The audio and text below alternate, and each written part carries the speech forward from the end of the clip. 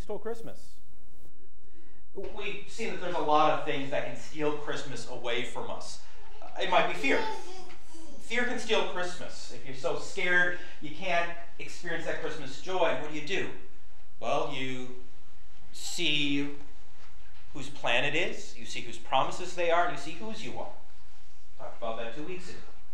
Last week we saw that pride can steal Christmas, that if you have to be the best, if you have to have a perfect Christmas, you're going to be so high strung, you're not going to be able to experience joy. What do? You see how small you are, you see whose you are, and you see how holy you are. Now, those two things, I imagine you go, oh yeah, fear can steal Christmas. I get that. Pride can steal Christmas. I get that. Those are generally negative things, especially if you think about sinful pride.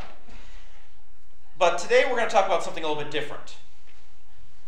Happiness stole Christmas.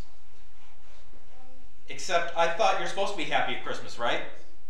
It's the most wonderful time of the year! If you watch Hallmark movies and you are angry about Christmas, you will find a fiancé really quickly that will teach you the true meaning of Christmas.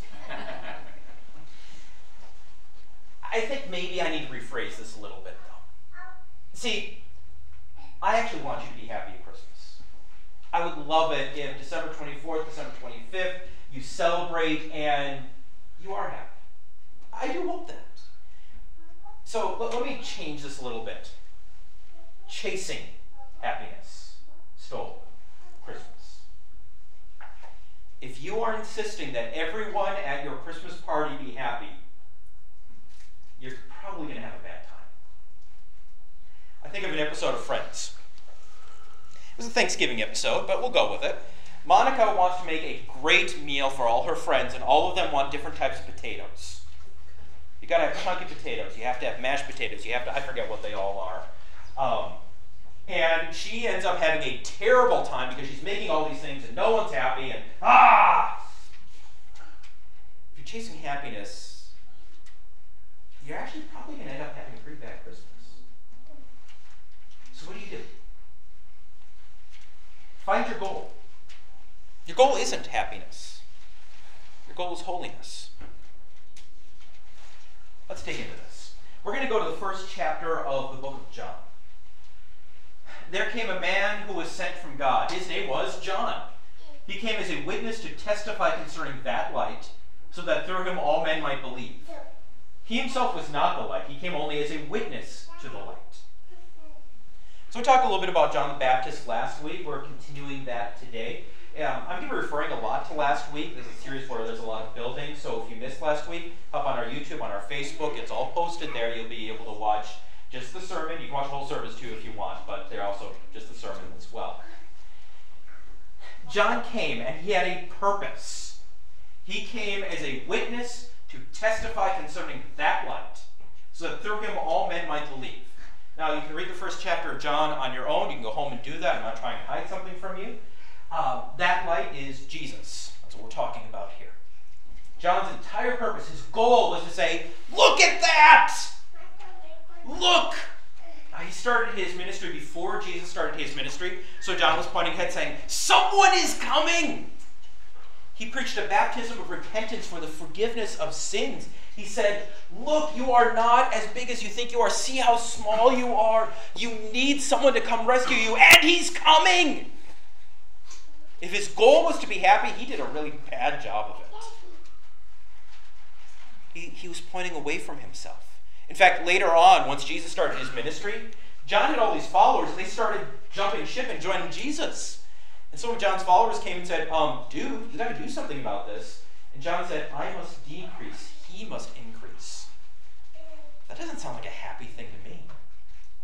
As his ministry went on, he was so devoted to this, to pointing toward Jesus, that he ended up getting arrested, thrown in jail, and executed.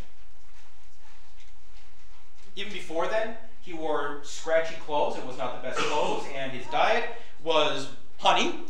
Okay, I'm behind that. Got a good sweetener. And locusts. I'm not much on the all-bug diet.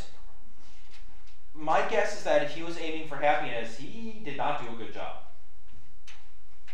But he had a goal. His goal was sharing Jesus, pointing people toward Jesus. And because that was his goal, his life reflected that. The true light that gives light to every man was coming into the world. Jump forward a few verses. Again, read this on your own. Make sure that I'm not trying to bamboozle you or anything. That's right, bamboozle. Now, this was John's testimony when the Jews of Jerusalem sent priests and Levites out to ask who he was. He didn't fail to confess, but confessed freely, I'm not the Christ. He could have gone away with it if he wanted. He could have said, I'm the guy you've been waiting for. He could have been rich. But he didn't. He said, I'm not the guy. They asked him then, who are you? Are you Elijah? He said, I'm not. Are you the prophet? He answered, no. Finally they said, who are you? Give us an answer to take back to those who sent us. What do you say about yourself? So these teachers, all these people that really knew the Bible well, they started going, okay, so if you're not the Christ, if you're not the promised one, well, there's this guy that was supposed to show up named Elijah. Several hundred years before, there was a prophet named Elijah who had done a lot of miracles. He was taken directly up to heaven. And then 400 years before Jesus was born, God sent a prophecy, we're actually going to look at in a little bit, where God said, before the Savior comes, I'm going to send Elijah. We find out later on, Jesus says, oh, that's John the Baptist. But what happened in the time between, there's all this mythology that was built up around God's promise. So God really did promise, I'm sending this person like Elijah, going to talk. And people heard that and they went, oh, so he's going to show up and he's going to kill all the bad guys like Elijah did. He's going to do all this. And so John's like, I'm not going to mess with that. That's what you think? I'm just going to say that's not me. I'm not Elijah. Or are you the prophet then? 1500 BC, God sent another prophecy. Says there's going to be a prophet that shows up like Moses. Listen to him. We found out later on that's Jesus. It's another prophecy about Messiah. And the Jews back then didn't get it because some prophecies are kind of hard to read. They went, well, there's going to be the Christ and there's going to be the prophet. It's two different people. Well, John goes, well, I'm not that guy either. And the people go, what? Well, what are you doing here? Who are you? John replied in the words of Isaiah the prophet, I'm the voice of one calling in the desert, make straight the way for the Lord. We looked at that last week. Check out last week's sermon. Now, some Pharisees who had been sent questioned him. Why then do you baptize if you're not the Christ, or Elijah, nor the prophet? I baptize with water, John replied. But among you stands one you don't know. He's the one who comes after me, the thongs of whose sandals I'm not worthy to untie. This all happened at Bethany on the other side of the Jordan where John was baptizing. John had a goal. His goal was to share Jesus, and he lived out that goal. Wouldn't that be really cool if God gave you a goal? If he showed up and said, this is what you're supposed to do. Today, after church, I want you to go to Costco, and I want you to get a rotisserie chicken, and then you're going to go to the interstate, and you're going to give that rotisserie chicken to one of the people that's asking for money there. That's your goal. And you can go, okay, I can do this. Sure. You go to Costco. Maybe you don't have a membership, so you bribe someone who's got a membership to bring you a rotisserie chicken. I don't know. It'd be really simple, right? God gave you a goal. One of the very last things Jesus said, all authority in heaven and on earth has been given to me. Therefore go and make disciples of all nations, baptizing them in the name of the Father and of the Son and of the Holy Spirit, and teaching them to obey everything I've commanded you. And surely I'm with you always to the very end of the age. Your goal is the same as John's. This is the guy. This is who you need. This is who I need. Those of you who took part in our How to Witness, How to Share Jesus workshops a couple months ago at this point, saw that one of the great ways to do that is start by saying, I need Jesus, and then go to, and so do you. Start with what Jesus has done for you. I am a sinner. I know the evil I've done, and Jesus saved me. And he saved you too. Now, if your goal is happiness, you're probably not going to do this a whole lot. Because let's confess, sharing Jesus often enough is awkward and can lead to people being angry and can lead to all sorts of problems. If your goal is happiness, you might not do this a whole lot. You might not do it at all. Which means God gave you a goal and you're saying, no, I've got a different goal. Chasing happiness means that you're saying no to God's goal very often. No, I want to do something else. So find your goal. Instead of chasing happiness, figure out what the goal is. Your goal is not happiness. We're going to go to the book of Malachi. It is not pronounced Malachi. I actually like pronouncing it that way because it drives people up a wall. It's Malachi. And it is the last book written in the Old Testament. It was written about 400 BC. We're going to go over the entire last chapter. Don't worry, it's a short one. There's only 6 verses. And it starts off really dark. Surely the day is coming. It'll burn like a furnace. All the arrogant and every evildoer will be stubble. And that day that's coming will set them on fire, says Lord Almighty. Not a root or a branch will be left to them. Pride stole Christmas. It's that word arrogant there, obviously very closely linked. And maybe you read this and you go, yes! It's kind of like at the end of a movie that's got a really good villain, and the villain finally loses and they get punished, and you go, yes! Ursula has stolen Ariel's voice, and she's stolen the prince, and she's going to rule the waves and be evil, and then she gets poked by a boat and explodes, and yay! And you look at that and go, yay, all the evildoers, they're going to be punished! Yes! Until you look in a mirror. See, God is the one who gets to decide what is good and what is evil. And he said it very bluntly. When you chase happiness, you're chasing something that delights you. And we all have these sinful natures. And the sinful nature delights in evil. What I'm going to do fairly quickly is I'm going to walk through the 10 Commandments. And what I want you to do is to be honest with yourself and ask, do I delight in some of these things that God says is evil? Do I delight in what God says is good? We're going to go backwards. 9th and 10th commandments, both basically the same one, says you shall not covet. Coveting means wanting something that God has said, this is not yours to have. Maybe you covet someone else's family. I wish I had their family life. Their family is so much better. It's because they've got that great husband. They got that great wife. Oh, their kids are so much better than mine. God's given you your family. He says, no, that's their family. That's for them. Maybe it's a body. You look at stuff on TikTok and all these people that look so much better than you are, and you go, oh, I want what they have. Maybe it's money. Lifestyles of the rich and famous. I know it's not on anymore. There is a French chateau over on Turkey Foot Road that every time I drive past, I go, oh man, I wish I could live there. I don't have $2 million. I can't afford it. It was actually for sale until this last week. Is that you? Do you look at what other people have and go, I wish I had that? God says that's not for you. Wanting what someone else has, wanting what God has said no to, that's evil. 8th commandment. You shall not lie. You shall not give false testimony against your neighbor. And it's not just about lying. God says to speak well of your neighbor. Take every word and action in the kindest possible way.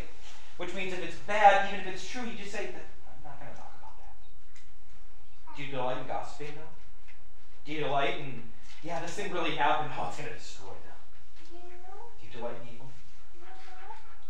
7th commandment, you shall not steal. Not just stealing, but actually taking what belongs to someone else. You're paid so much an hour to work your job. When you don't work, you're stealing from your boss.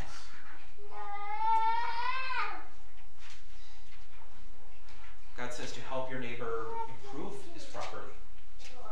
You like doing that? 6th commandment, you shall not commit adultery.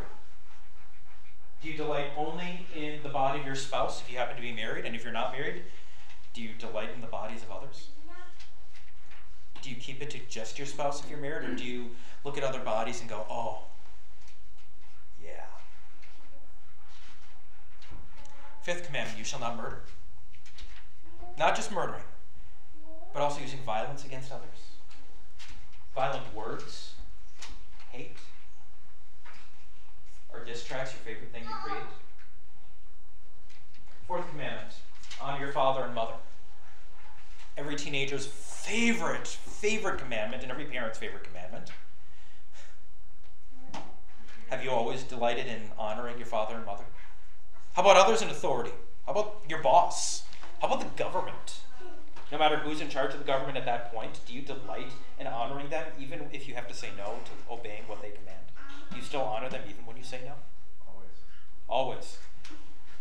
I don't know if I trust you. It is true. We all have different commandments so maybe you're okay with that one and some other ones that you struggle with. Third commandment. Remember the Sabbath day by keeping it holy. Do you delight in being in God's word? Or do you find anything else much more? Do you delight in sharing God's word? Especially maybe with kids. Second commandment. You shall not misuse the name of the Lord your God. Using God's name only to pray, praise, and give thanks. Calling him on the day of trouble. Or to use God's name as a filler. Oh my God. First commandment. You shall have no other gods. Do you fear, love, and trust in God above all things? The simple truth is that if I take what God says seriously, this is me. Because I chase happiness. I chase these things that God says are wrong. And let's be honest, even if I'm not doing that, even if the thing I'm chasing isn't necessarily wrong in itself, is it keeping me from chasing something that God says is good? Or if someone gets in the way between me and my happiness, do I get angry at them and sin at them? Y'all know I'm a geek. I like Star Trek. I'll watch an episode. You call me in the middle of that, you need help. If I turn off the phone, what am I valuing more, you or Star Trek? Ain't nothing wrong with enjoying Star Trek. But I should be listening to you. See, this is what chasing happiness does. If my goal is happiness, even if what causes me to be happy isn't sinful in and of itself, I'll end up sinning on the way to get there. And God is very blunt about what happens. But the next verse shows something very, very different. But for you who revere my name, the Son of Righteousness will rise with healing in its wings, and you'll go out and leap like calves released from the stall. Then you'll trample down the wicked. There'll be ashes under the soles of your feet on the day when I do these things, says the Lord Almighty. It says this is different when you revere his name, when you go, God is so good. What happens is God looks at you and he says, I know your sin. I know what you delight in, but you know what I delight in? For the joy set before him, Christ Jesus endured the cross, scorning its shame. For the joy of having you in his family. For the joy of washing you clean. God says, I make you my own. And our reaction to that is revering his name. Go, wow, God is so good. And as a result of that, we have freedom. That calf goes out and dances in the meadow. It's locked up, it's trying to get free. And then there's freedom. You're locked up in your sin, and God says, I set you free. The sins do not lock you up anymore. You are not a slave to sin anymore. And the reaction to that is joy. But not because you're chasing after happiness, but because God chased after you. Remember the law of my servant Moses, the decrees and laws I gave him at Horeb for all Israel. See, I'll send you the prophet Elijah before that great and dreadful day of the Lord comes. There's that prophecy we mentioned before. He will turn the hearts of the fathers to their children and the hearts of their children to their fathers, or else I'll come and strike the land with a curse. We're actually going to hear that verse again next week, and we're going to see that verse is very much about John the Baptist. He knew the goal. The goal wasn't to make people happy. It wasn't the goal to make him happy. The goal was to point people to Jesus, to release them, to set them free. And the happiness would be a side effect of that. This is what often happens in Christianity. C.S. Lewis, really smart guy. This is not inspired by God, but he said some stuff that was really smart. He said, I didn't go to religion to make me happy. I always knew a bottle of port would do that. If you want a religion to make you feel really comfortable, I certainly don't recommend Christianity. He was right. What did we start our service with? We confessed our sins. Does that ever make you happy? Dude, you know how I messed up this week? You know the evil I did? Oh boy, that makes me happy to say that, right? But then you hear that announcement of forgiveness. And now you're at peace. If the goal is happiness, you're never going to come. You're not going to confess your sin. You're going to go back to that bottle of port or whatever it is. But if the goal is holiness, there's something different that happens. Chasing happiness stole Christmas. Find your goal. Your goal isn't happiness. Your goal is holiness. So we're going to go to the New Testament now. We're going to see Paul wrapping up the book of 1 Thessalonians. Oh, great, I gapped it out. Is that the 1st or 2nd Thessalonians? The reference will be up here in just a minute. Be joyful always. Wait a second. I just said don't chase happiness, and then he says be joyful always. How does this work out? Happiness and joy are not the same thing. Happiness is a reaction to circumstances. I had a good day, I'm happy. She said she loves me, I'm happy. Oh man, have you had this ravioli? That makes me happy. I just got Super Mario Brothers Wonder. That makes me happy. These are circumstances, and you know what? If they make you happy, that is not a bad thing. Someone says they love you, and you're happy about that? Praise God for that blessing, right? You got Super Mario Brothers Wonder? Awesome. Enjoy it. That's fine. But understand that that happiness is based on your circumstances, and circumstances change. She broke up with me. I'm not happy anymore. I had a bad day. I'm not happy anymore. I didn't get the Christmas gift I wanted. I'm not happy anymore. The ravioli was from Chef Boyardee, and you know, that did not make me happy. Circumstances change. Joy is based on reality. Jesus was born for me. He lived the perfect life I never did. He died for me, giving me his record. He lives again. No matter what I'm feeling at that moment, this is true and does not change. You can have joy and not be happy. You can have Jesus and cling to him and say, this is real. Even when I have a bad day, Jesus died for me and I have a home in heaven. Even if I don't have Super Mario Brothers Wonder, I have heaven waiting for me. That is so much better. Even when she breaks up with me, God has adopted me as his child, and he will not abandon me. Nothing can separate me from the love of God. So if you can have happiness, oh, that's not a bad thing necessarily. But you'll never lose joy as long as you got Jesus. Chase Jesus and you'll always have joy, whether or not you're happy. So be joyful always. Pray continually. Give thanks in all circumstances, whether you're happy or not. For this is God's will for you in Christ Jesus. Don't put out the Spirit's fire. Don't treat prophecies with contempt. Test everything. Hold on to the good. Avoid every kind of evil. 1 Thessalonians. May God himself, the God of peace, sanctify you through and through. May your whole spirit, soul, and body be kept blameless at the coming of our Lord Jesus Christ. The one who calls you is faithful, and he will do it. So a big church word there says, may God himself, the God of peace, sanctify you. Sanctify is a big church word. It means to make holy. See, Jesus' goal when he came to earth was not to make you happy.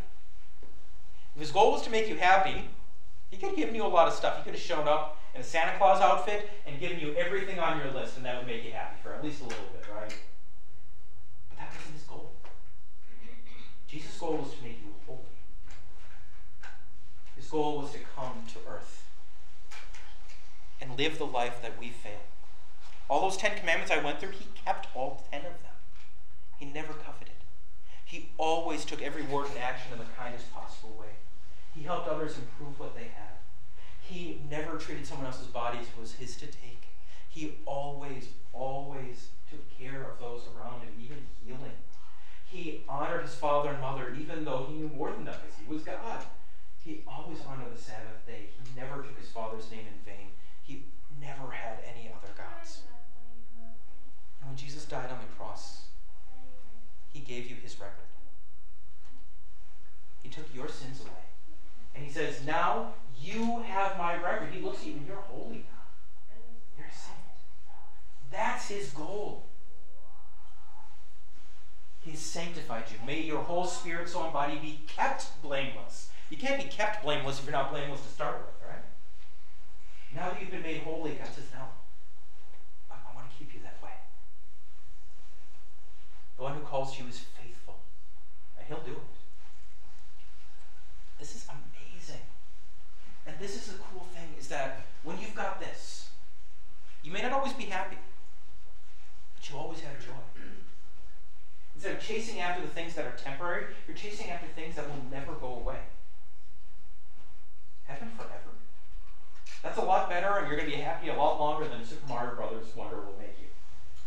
You'll be a lot more happy than that relationship will make you be. Even the good things of this earth, the wonderful things. You go out and you take a walk through a national park and you see all that wonder and you say, wow, this makes me happy. God says, good, I made that creation for you. But the new creation, heaven, is going to blow that away.